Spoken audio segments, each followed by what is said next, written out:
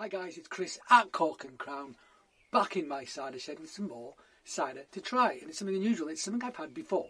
But it came in the box from CraftCon, it's from Martin Berkeley, Pilton cider, and it's his Pomme. And I think I even filmed this, but way back in the day. I can't remember what number the video is, I might look it up. Somerset keeved cider with quince, 4.8%. This fruity cider brings together bittersweet cider apples with their Pomme family third cousin, the quince. The unique tart astringency of the quince is balanced here by the natural fruity sweetness of our classic keeved cider. So I guess they're blending with the Pilton, which is their classic Somerset cider, keeved cider. I got the sheet as well. Anything different here? Keeps nope, says exactly the same thing on the sheet as it says on the bottle. So let's open it. It's not super cold. Will it blow up? I don't think so. Martin stuff doesn't tend to be super explosive, so yeah, seems alright. Oh, pop! Smoking gun, look at that. That was a nice pop. Some nice bubbles coming up there as well, I don't know if you can see that. Got me big glass, got the big glass out today. I do like these glasses. Nice head, which is expect, so does he dose it? Or is it pet nat? I mean, if it's keeved, you expect it to be pet nat, because that's a traditional thing with keeved cider. So it's much thicker, looking through a much thicker glass. Actually, the colour on that, it's pretty gorgeous actually. Beautiful amber, beautiful bright amber. It'll be unfiltered, but the keeving process will fine it. I assume that's the case anyway. Gorgeous looking thing, absolutely wonderful. Let's swirl it around and smell it. Great glass that, I love it. Oh yeah, man, that's actually got a smell of, well, honey, obviously honey. In fact, honey's the main thing I'm getting, and I like that. I really like that. I don't remember getting such a kick of honey last time. I think it's the quince blended with the apple, just makes it smell like a really great honey.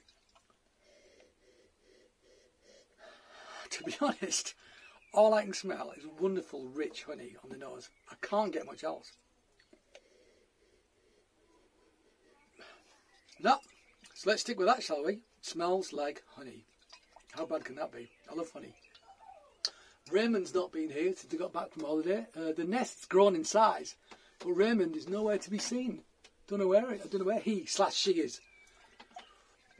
Yeah, hopefully we'll see Raymond again, but maybe not. Anyway, let's try it.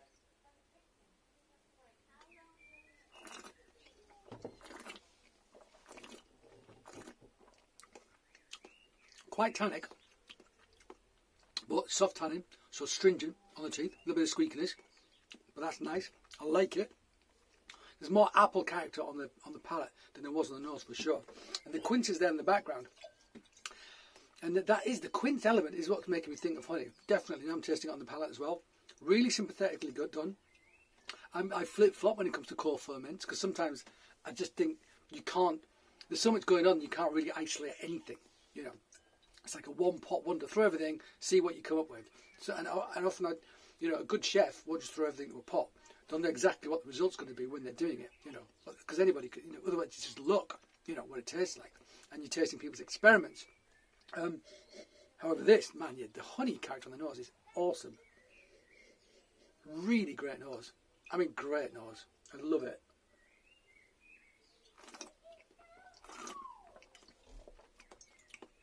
And the quince, that delicate quince, does bring a little bit of astringency to this, more than you get in a keeved cider. And it is adding that slightly more honey dimension to it, which I like. Really subtly done. So a really nice base cider, really actually enhanced by that small addition of quince to make something that was actually greater than the sum of its parts.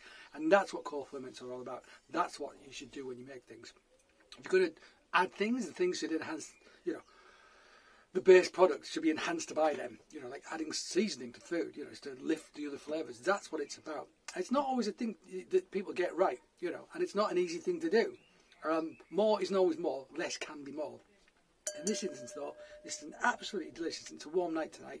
This is a delicious thing to drink on a warm night. 4.8%, absolutely gorgeous.